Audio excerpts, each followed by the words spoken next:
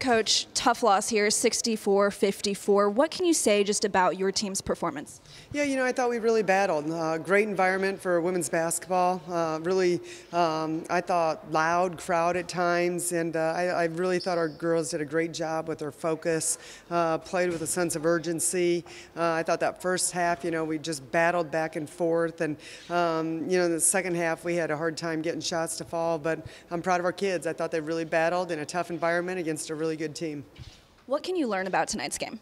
Yeah, I just think probably one of the toughest environments some of these kids will ever play in. Just so many outside distractions, and I thought our kids did a great job just being dialed in and focused at the task at hand. And we talked a lot about controlling what we could control and just not getting caught up in all the outside factors. And I thought our kids did a great job of that, and I think they'll grow from it. Like you said, just tough environment.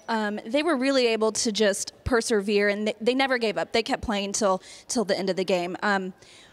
Just how important is that, like you said, in an environment like this, to just not give up?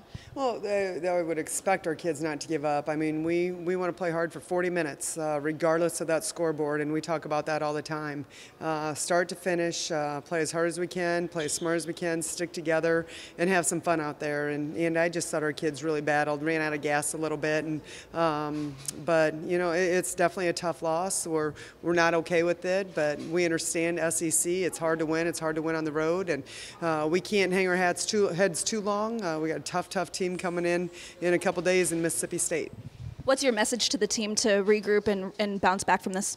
Yeah, we got to learn from it. We got to grow from it, and I don't think we can get caught over analyzing it. We can clean up some things, but right now you're playing some of the best teams in the country, and sometimes you got to give credit to the other team too. And but we'll dissect it, we'll break it down, and we'll get better for sure. The Tigers head home to host Mississippi State on Thursday at 7:30.